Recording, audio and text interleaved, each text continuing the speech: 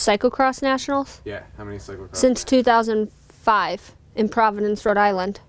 And I've done it every year since. So how many is that? Going into national championships on Sunday, I would say my biggest competitor is Kaitie Compton, just because she's won the past 14 years. I don't even know, 14, I think, right? 13. 13, okay. In 2009 or 2010, I was on Planet Bike. She was also riding for Planet Bike, just at a higher level of support-wise. I think I was 17 or 18, and that's how I met her. I worked with her for a while and learned a lot from her and wanted to be like her, I guess you could say. I remember the first time I went to their house, they have like a shelf in their living room, like in the corner, and all her World Cup trophies are on there and stuff, and I don't know, I was like, I want to do that. Like, I want those, you know? I'm not intimidated by her this year. In the past, I'd probably say no, I wasn't, but I'd be lying. Well, last year I went through a lot of like crappy stuff and I wanted to quit. I didn't want to do it anymore. I think I had to like just reevaluate. Well, I did like yoga teacher training, and that was like 200 hours of, I guess, finding yourself kind of thing. And I just came out of that different. And I talked with a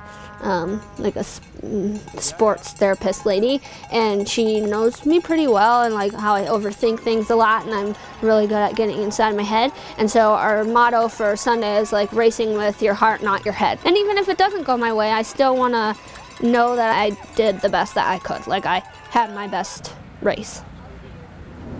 I think if you just have something that like represents whatever you need to get out of your brain hole, it could be anything. Somebody could give you like Beanie Babies and be like, this small Chihuahua Beanie Baby represents hard decision making. Whatever conjures up the ability to focus on whatever you need to focus on. You could say a prayer, or you could put a rock next to you, or you could put your anxiety or your thoughts at ease because some horoscope tells you that it's okay.